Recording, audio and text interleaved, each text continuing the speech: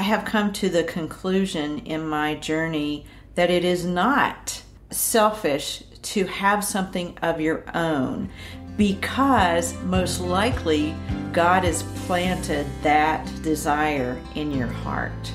Hey, I'm Kim, host of Book Marketing Mania, and I'm so thrilled you're tuning in today as I'm talking with my friend Ruthie Gray.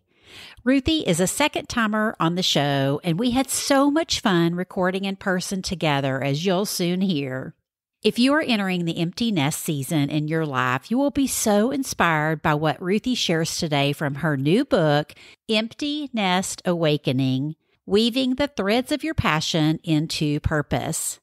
Ruthie is a nonfiction author of 3 books, the host of the Authentic Online Marketing Podcast, and an Instagram and email marketing guru who's passionate about making online marketing so easy your mom or Carol Brady could do it. I know God has so much in store for us throughout the seasons He carries us through, and the empty nest season is no different. So get ready to learn from Ruthie whether or not it's selfish to have a dream in this new season of life, finding time for something new if you're in the sandwich gap, and how to follow God's lead if you're unsure how to act on your dream. You're in for a treat today, so let's get to it. Hey, Ruthie, welcome to Book Marketing Mania. I'm so thrilled you're here with me on the mic in person at the Spark Conference. Hey, girl. Roomy. That's right. We're having so much fun. So glad to be here. Yeah, we get to record in our pajamas, which you guys don't get to see because it's yay for audio podcasting. So I wanted to talk to Ruthie about her new book coming out, Empty Nest Awakening. And first off, Ruthie, let me just ask you, what is an empty nest awakening? It's where you find out what you're supposed to do when you grow up in the second half of life. I love that. Yeah. And I mentioned this in the introduction. I really do think there's so many good tips and lessons in here for really anybody in any season, although I know it is written for the empty season women, which I am in that age group, but I have a unique situation because I do have a special needs son. So I don't know when my empty nest season begins, but there's so many lessons in there for me because I do have another son, who's launching into that. So it kind of gives me that empty nest season. But I've really just been so encouraged by it. I want you to know. And it's such an easy read. And it's something you can pop in your purse and take with you and just really dream about what the next season in your life has. So just keep that in mind. If you're not quite to the empty nest season, but you see it in your future, you definitely want to get Ruthie's book and just start thinking about how you can make some of those dreams come true that God might be laying on your heart. And that is the one thing I want to ask Ruthie is, because you talk about this in the book, is it selfish to have a dream for that next season of your life? Well, it's easy to think that it is because you're pulled in so many different directions. You may be, like in my instance, I'm a caregiver for my mother. Used to be for both mom and dad. Mm-hmm. And then I'm also a Gigi. Mm-hmm. And so I have grandkids that I want to spend time with. I have a husband and I have, grown kids too. And not everyone lives in the same state. And so it's easy to think, well, I should be here for all my people. And you should be there for your people. But I have come to the conclusion in my journey that it is not selfish to have something of your own, because most likely God has planted that desire in your heart. Yeah. Especially, if you're walking with Him and you're feeling that little nudge and that little desire, it's likely from Him. Mm-hmm. I think that's so true. Yeah, and I remember you talk about caretaking, and we're going to talk about this in a little bit about the sandwich gap, but I think about like when my boys were little, and then I was taking care of my mother-in-law and my grandmother-in-law, both. And so definitely in that sandwich generation. And I remember when my mother-in-law passed away, that was kind of like, I was so lost. Like I didn't know what to do because I didn't have her to take care of. I still had other people to take care of still, but it did kind of make me think, oh wait, what else am I supposed to be doing with this time? And then it does make you think, oh, it's selfish to think like I've got other people to care about. I have plenty to fill my time, but that's when I kind of felt the nudge about writing a book, and then how we got into the online world. But anyway, I just love, because that's all you talk about in the book, and just really encouraging us to move forward. And now you have a quote in the book that says, "Your dream is God-given, and you are not selfish to act on it. And I love that so much because it's so true. So let's talk about Ruthie. So like, whenever you do kind of feel that dream on your heart, what is the first step you would recommend for somebody to take action on that? Well, I think it's important to kind of jot your thoughts down because a lot of times you don't know what's in your mind really until you start writing. Isn't that funny? I think it is. I think that there is something to be said about putting pen to paper and just that slower kinetic action of writing down your thoughts, because I'm so surprised sometimes at what comes out. Or if you'd rather be digital with it, open up a Word doc or a Google Doc and start typing out. Just type. Don't really think, just type. And I think that's the first step, is just kind of like getting it out, or even talking with a friend or someone who knows you well, like your husband or someone in your family. Yeah, that's great tips. What about, so once you do kind of write it out and you kind of think, okay, this is the dream I feel like God's putting on my heart and I'm going to take action on it. How would you recommend for, somebody that's coming out and into busy seasons in midlife, just kind of that balance between if you are in a caretaker role still, or if you're just enjoying being a grandma, right, or retiring or whatever the emptiness season brings you, how can you kind of balance, having the enjoyment of living your life, but also taking on this new dream? Like, how do you balance it all? And I know a lot of people don't like that word balance, but how do you kind of fit it all in? Well, it's not a cookie cutter solution, but my recommendation is once you kind of think about and gather your thoughts about what you might want to do, I recommend talking to your family, talking to your kids, talking to your husband, maybe even the people that you caregive, if that's in the picture. And just saying, hey, I am feeling this nudge and I need some time for this, and communicating that you feel led to that. And is there a way that we can tag team on this, or is there a way that you could help me? Just ask for help, because a lot of times you're the one doing all the stuff. You're doing the stuff for everybody else. You're the hub. And that's fine. And a lot of times we micromanage. I know I did. I was just like in this, I'm an only child, and I was taking care of both of my parents. I've done this since 2010. And there came a point where I was like, okay, I can't do all this on my own. My mom was in the hospital with a broken hip, and my dad was at home. He was experiencing sundowners, and he was lost, and I needed to be both places at the same time.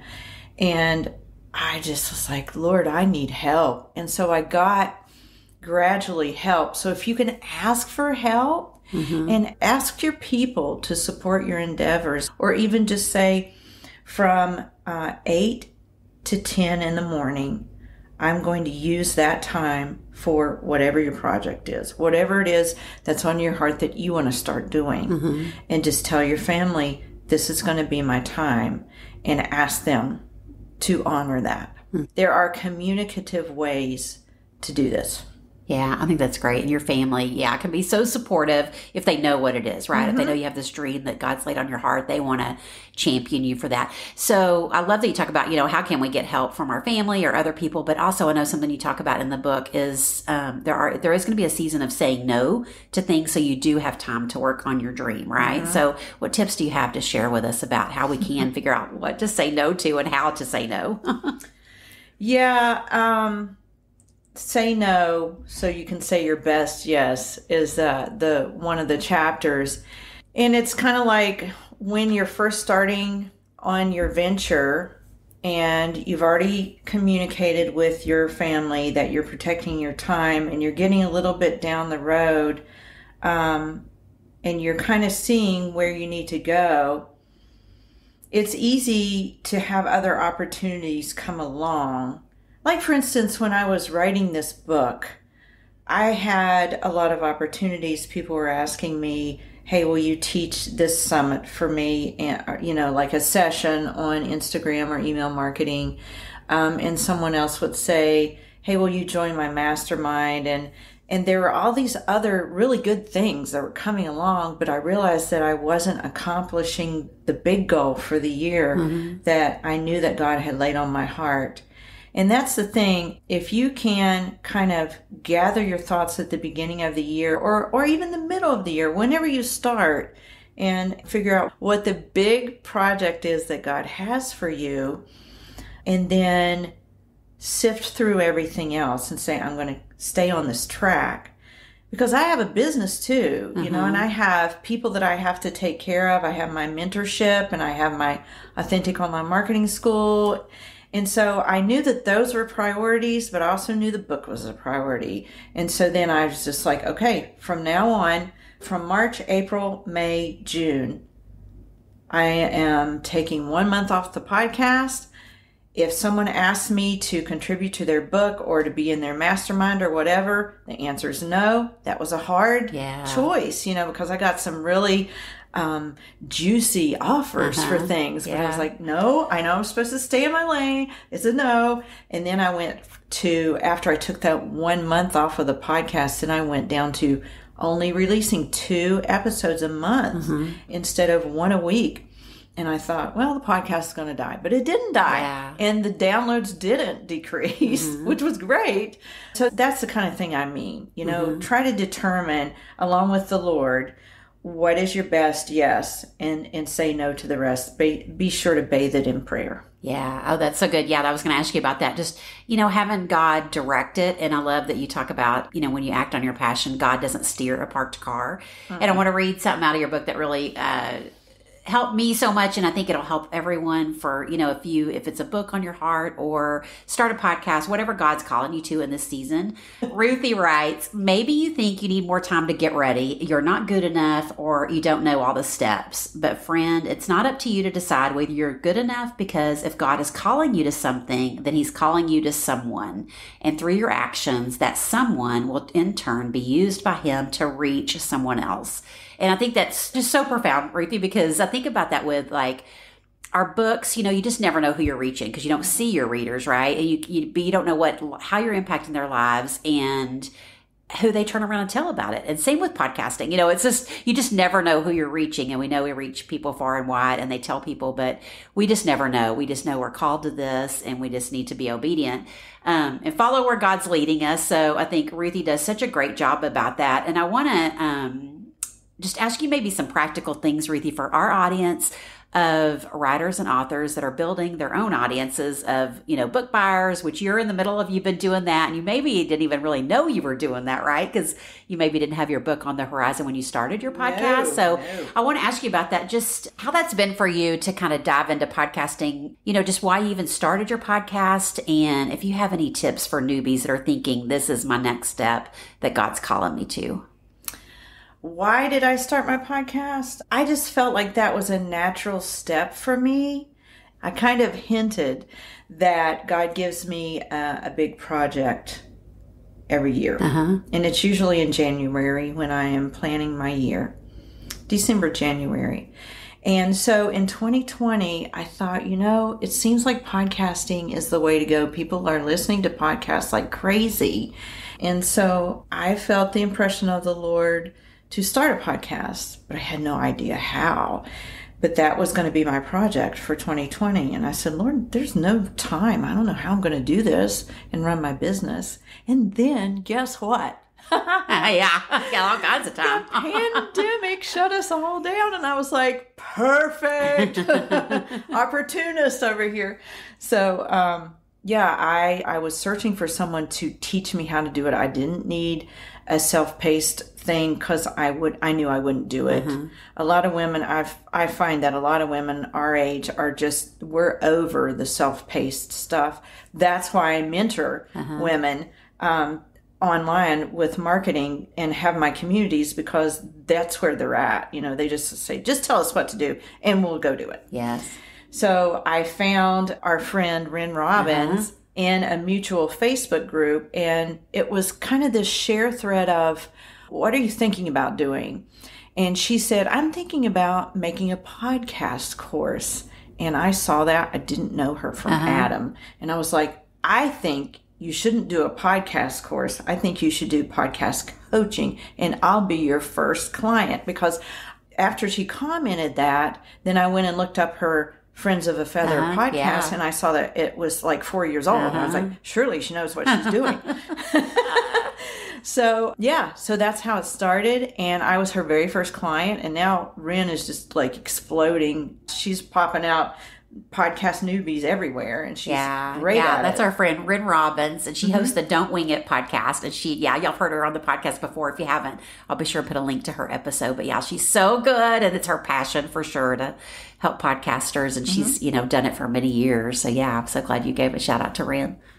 So we mapped out a 3-month plan, and I wanted her walking me through what to do at every juncture to get hooked up and get my podcast and what kind of mic and all this stuff, and it was very affordable.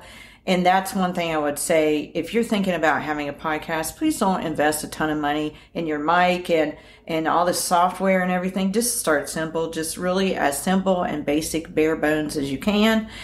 And then I was up and running. And so then she was with me during that first month of release too. That way, if anything happened, like a breakdown of some sort, like we always have with technology, then I had her to fall back on. And so I hope I answered your question. No, that's what, because I figure, I know a lot of people, in our audience, they have a dream on their heart to write a book or to start a podcast, or both, because they might be podcasting to build their audience for their book one day. And we had a great conversation on the podcast way back when I started. Ruthie was my guest on episode 4. And so I definitely encourage you to, look back on that episode. I'll put a link to it as well, because it was really good about building authentic relationships on Instagram as you're building your audience. And I think that's super important for our audience to know about. And you've done such a great job of that, Ruthie. And I know like you share Instagram tips, but you share so much about you personally, which again, I don't think that was like you really knew, but like how that's really helped to build your audience for this book. Like you've really bonded with your community, and now they're just championing this book just like I am. And it's so fun. So I think everybody, definitely tune into that episode and watch what Ruthie's doing. So Ruthie, tell us, as your book comes out, how can everybody start getting their hands on it? And if you have some goodies to share, we would love to share those as well. Oh, I have goodies. I definitely have goodies. So you know what? You can go to AuthenticOnlineMarketing.com/book and pre-order if before October 17th. You can get goodies, bonus goodies, and a free sample chapter and the journaling guide that goes with it. Or here is an easy fix. Go to RuthieGray.com and it will take you to that book site as well. Okay. So, awesome. Super simple. Yay, I'll put links to those in the show notes. Well, great, Ruthie. This has been so fun, especially to be here in person together and get to record together. What a blessing to me and my listeners. Thank you so much. I am so thrilled that we got to do this. Me too. Oh, y'all, don't you just love Ruthie's heart? We had such a blast at the Spark Christian Podcasters Conference together, and even recorded another episode that will air on her podcast soon. Be sure to check out Ruthie's Empty Nest Awakening book and her bonuses, and start weaving the threads of your own passion into purpose in this new season of life. Thanks for tuning in today, and as always, I'll be there for you next time to help you build your audience and market your book one podcast at a time. See you then.